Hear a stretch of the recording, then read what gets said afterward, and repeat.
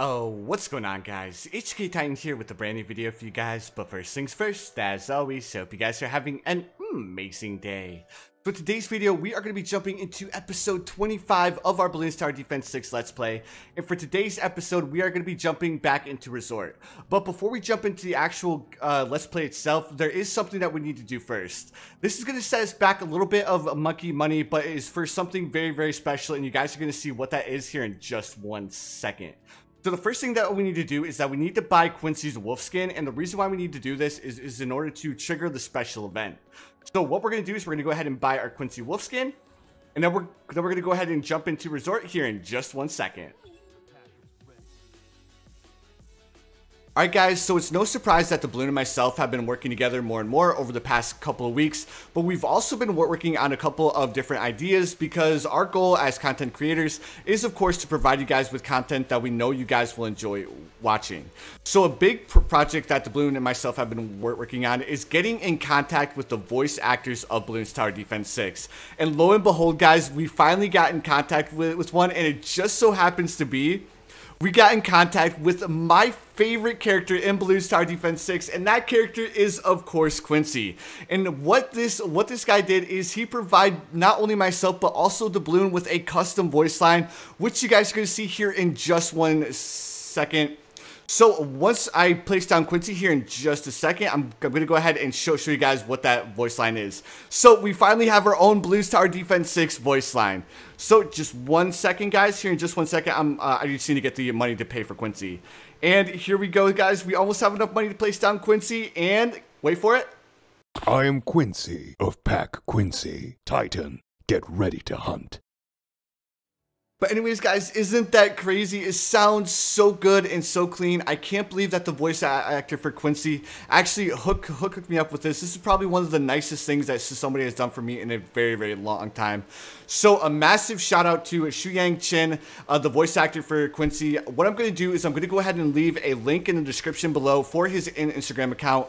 Make sure you guys show him as much love as he's shown me. Go drop him a follow and show him some love. He is an absolutely amazing guy. He's very, very nice, and I think you guys would really enjoy the stuff that he has going on over there. So again, guys, make sure you guys hit that link in the description below and go drop him a follow. I think he's currently sitting around 300 followers on Instagram. I would love to see if we could get him to 1,000 followers probably in like a week or 2 weeks. That would be so amazing, guys. You wouldn't only be helping me out, but you would also be showing some support to Quincy, son of Quincy. So make sure you guys go hit that follow button over there. Again guys, I can't thank Shuyang Chin enough. This is so amazing. But anyways, guys, enough of that. Let's just go ahead and jump into the actual let's play.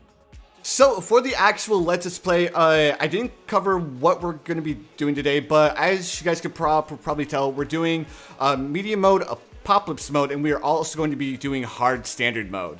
So for the Apopalypse mode, we did end up eating a couple lives because we had that little bit of a surprise. I ended up waiting just a little bit longer than I should have to place down Quincy, but it's not that big a deal because of course we have our monkey knowledge and we have more than enough popping power. The next thing that I ended up going for, once we grabbed our ninja monkey, we upgraded him to a 201, and then I placed Quincy down, of course, and then following that I upgraded my ninja monkey up to a tier 3. And then I went ahead and grabbed our alchemist. Now, at this current point in time, what I'm going to be doing is I'm going to be grabbing a monkey ace. The reason why I want to go for the monkey ace is because once we get our monkey ace equipped with not only the monkey village, but we also throw a alchemist on top of it, our strategy here is going to be pretty much unstoppable because the monkey ace is such a good tower. But anyways, guys, if you guys are enjoying this Let's Play so far and you guys would like to see more, please feel free to hit that like button. Also, if you guys haven't subscribed yet, please feel free to subscribe as well. I do upload quite a bit of Bloons Tower Defense 6 content. Not only that, but the Bloon and myself also have a lot more in the works, so I hope you guys are excited for that. But hold on, guys, we're going to go ahead and hear the voice line again here in just a second. So here we go. Let's place down Quincy. I am Quincy of Pack Quincy. Titan, get ready to hunt. Man, I still can't get over how clean that sounds. It sounds so good. Again, guys, make sure you guys go check out his Instagram account and make sure you guys drop it a follow because the guy is such a nice dude. But anyways, guys, now that we have officially beaten Apopalypse mode, now we're going to move on to hard standard mode. So I'm going to go ahead and mix up the strat just a little bit, and we're going to rely a little bit more on Quincy here. So I'm going to end up going straight for a monkey ace here. Now, this is a little bit of a risky play because we, again, like I was saying, we need to rely heavily on our Quincy to go ahead and pop a majority of these balloons. So what I'm currently doing is I'm going to be going for our Never Miss right out the gates.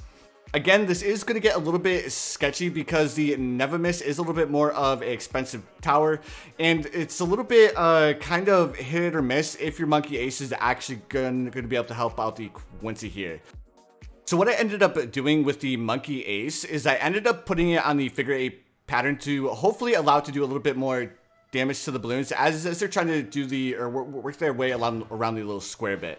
And here we are, guys, round 20. We now have our Never Miss. I ended up going with rapid fire just because I wanted the monkey ace to do a little bit more damage. But now I need to have a little bit more lead popping power here. So the next thing that I end up going for is I grab myself an alchemist. And I upgrade the alchemist up to acidic mixture dip just to make sure that the monkey ace could pop lead balloons. Because even though Quincy can deal with the occasional lead balloon, I don't think it's enough to deal with a massive rush of leads. Now, what I'm going for is I'm gonna be grabbing the monkey village. I'm gonna be upgrading it to camo detection just to give our monkey ace the ability to pop camo balloons.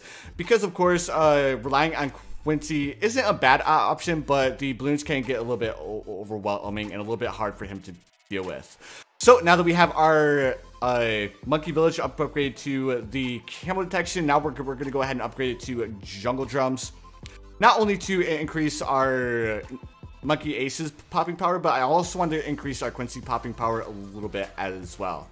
So right now, the only thing I'm doing is I'm going to be spending a little bit of money on the alchemist to go ahead and upgrade him to the tier 4, which is of course going to increase our monkey aces popping power here in just 1 second. There we go. So now we have it upgrade to a 420. Now the next thing that I'm going to be doing for the next little bit is I'm going to be saving up to buy the Spectre.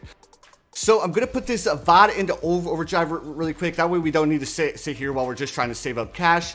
Here we are, round 48, and we're halfway there. We just need a little bit more money in order to afford the Spectre. So while we're saving up the money, I just want to say thank you guys so much for the support on this series so far. I really appreciate it.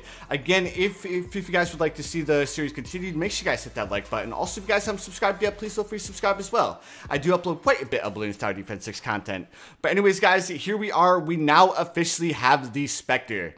So now that I have the Spectre, I'm gonna go ahead and mix things up again. I'm gonna end up going for the Prince of Darkness here.